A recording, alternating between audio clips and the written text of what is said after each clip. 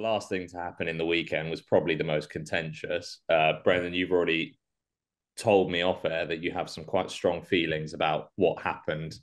Well, I did at the time. I mean, instantly something wasn't right with that kick, and it started even before the ball fell off the tee. That the cameras were flying around, dejected Frenchman when the penalty was given, and the bloody French physio running on randomly, and you suddenly went to Garbisi, and there was only 22 seconds left on the clock, and he'd scarcely started his preparation. So I thought, number one, I thought, what has happened there? I don't know, but I think what happened is that the physio went and started waving his hands around, and with the three big players who were standing opposite him 10 metres away, this physio was moving around. And I think he was probably waiting for that bloke to settle down, thinking the clock had stopped. Anyway, I don't know that for sure because we haven't seen the isolated camera. But then I think with 12 seconds to go, the ball falls off the tee.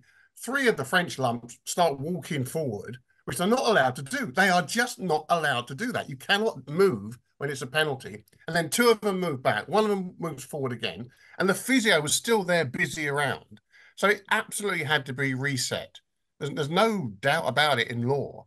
And the ref didn't do it. And he didn't allow himself that condor moment to just have a look at the footage for 30 seconds after he, before he blew the final whistle. Now, in one way, my heart bleeds for Italy on this one. That was absolutely shambolic.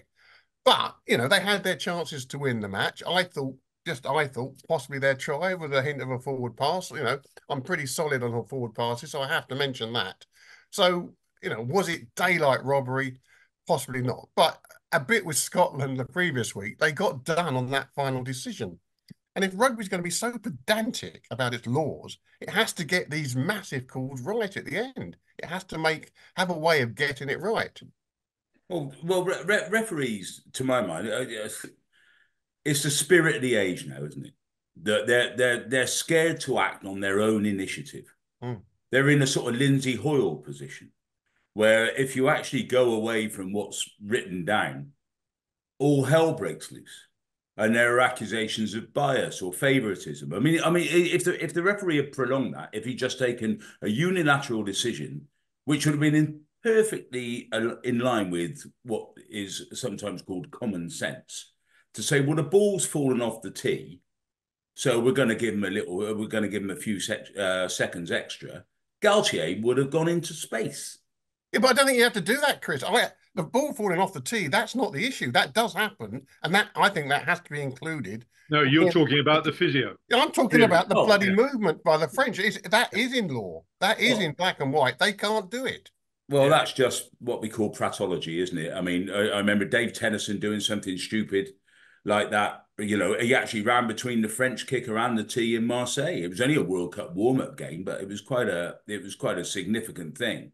But you can't do it. The laws are pretty categorical. And he was the kit man, But I'm just, without trying to be too victim elderish about it, I'm just really sort of soul sapped by the technology and the regulations around it. It just takes away the bog standard human, until we accept that human beings will make mistakes and you put up with it because that's the way the cookie crumbles. That seems to have gone. We want definite everything. Well, cricket has disappeared right up its own bum in this series in India, because now everyone is moaning about Hawkeye. Yeah. Well, we all know Hawkeye's crap. That's why it's got an inbuilt margin of error. That's why umpires' call is in. And rugby has followed cricket right into the same dead end. If all you want is certainty, then sport ain't it for you. Go and do something else. Go and build a house. Do some measurements. But we're taking the human element away from the game, and it's incredibly destructive. It's a shame because I'm not sure I entirely agree with that monologue.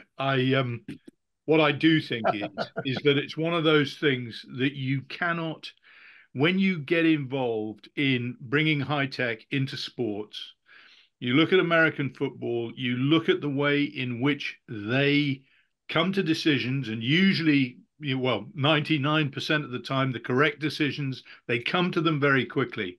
Their analysis is streets ahead of rugby.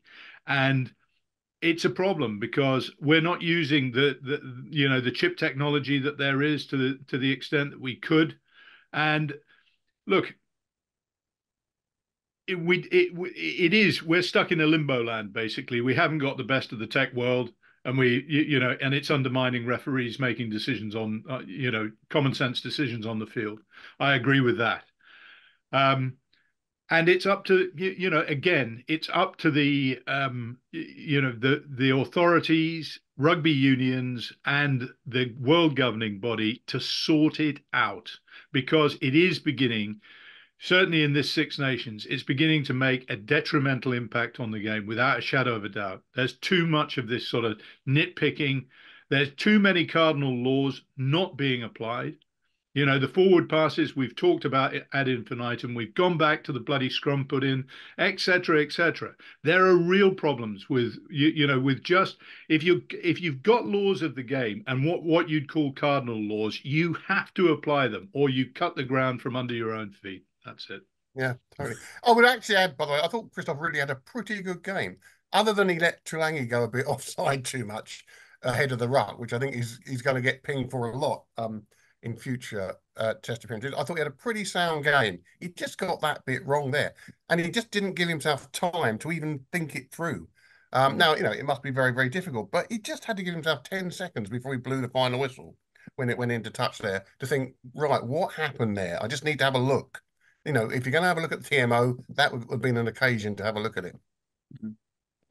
One door that's open, and we sort of touched upon it already, is as well with the shot clock and the introduction of it, with something that is the elements interfering and the ball falling off the tee, etc. Should Garbisi then be in his own right to pause the clock, reset the ball, and put it back, given how rarely something like that would happen and how not in control Garbisi is over something like that? Yeah. I think that's just random. And okay, so how it falls off in an indoor stadium, I don't know. But if you're going to have the 60-second clock, the 90-second clock, and it falls off, I think that's just a bit of bad luck. And that has to be built in. You just have to accept that and get on with it. Like he did, actually. He reacted pretty well, I thought. Yeah. It was everything else that was wrong about that. Look, scenario. I agree with you. One of the things that I didn't understand, as you say, is that in an enclosed stadium, how does there's no wind, or there shouldn't be. How does the ball fall off the tee? Well, it falls off because he's teed it up slightly wrongly. So, but within the leeway that he's got, he should have the time to address that. The thing that was weird about it, you're right, Brendan, is that when the clock was eventually shown, it showed 20 seconds on it. Yeah, and it was almost done when you haven't even started the preparation. 40 seconds of it. It was bizarre. Again, I think he was waiting for this melee in front of him to clear in the physio to get the hell off, or to sit down and be quiet.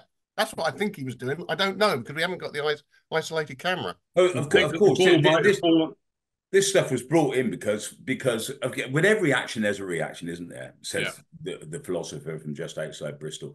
The point is that this stuff was brought in because the kickers were gaming the system. They were looking at the clock. And just trying to ensure that their kick, because they're winning by a point, they don't care whether it goes over. They just want it to be dead. They want it to be the last act.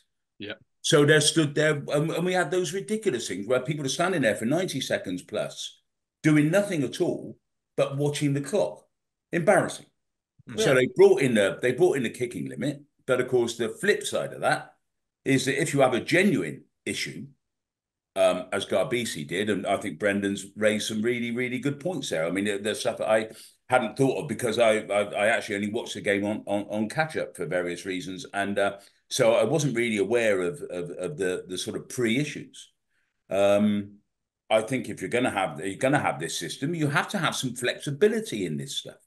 The moment you're absolutely committed to the comma and full stop on the rules, then I think you want the certainty on the one hand, but if there's no flexibility for a referee to act on his own initiative, I think the game's the worse for it. Yeah, well, the referee should be the final arbiter, but unfortunately, with the pressure that referees are now under in social media, none of them want to be the final arbiter. No.